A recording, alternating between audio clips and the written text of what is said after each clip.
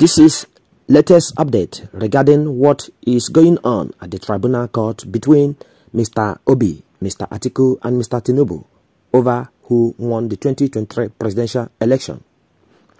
The Presidential Election Petition Tribunal has admitted in evidence report of the health status of the cloud services offered by the Amazon Web Services Incorporated to the Independent National Electoral Commission (Inec) during the 2023 presidential election. The report was presented by a witness summoned by the Labour Party, Claretta Oga, who identified herself as a cloud engineer and the architect and an employee of Amazon Web Services Incorporated, United States. Obi's lawyer, Patrick Ikweto, called witness Oga to give her evidence to prove that the electronic transmission of the presidential election results was not prevented by technical glitches as claimed by Inec at the resumption of the proceedings on Monday.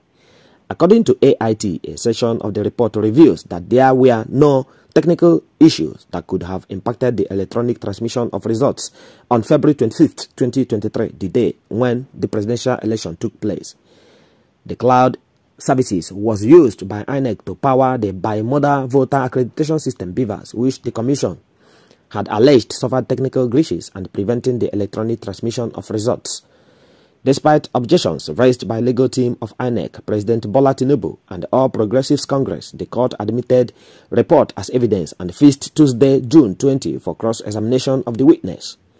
Cross-examination of the tech witness was adjourned after all respondents argued that they received the witness statement late and they need more time. Abubakar Mahmoud, Inec's lawyer, told the court that he was given the witness disposition, including several reports, shortly before commencement of proceedings and would need time to study it.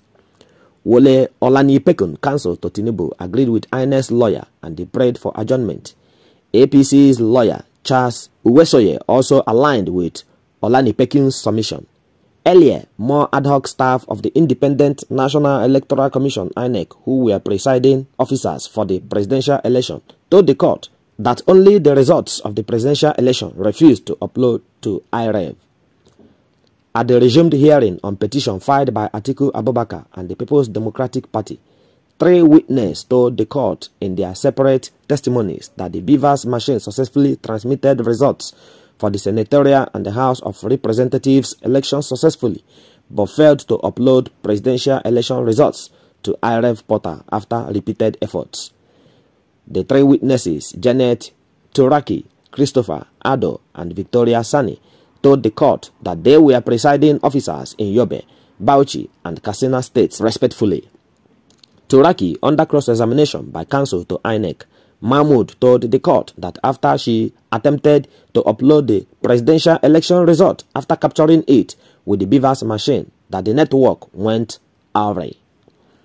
The witness said that having failed to successfully upload the presidential election results, she handed over everything to her ward coalition agent and they filled out the complaint form that Inec had provided for such purposes.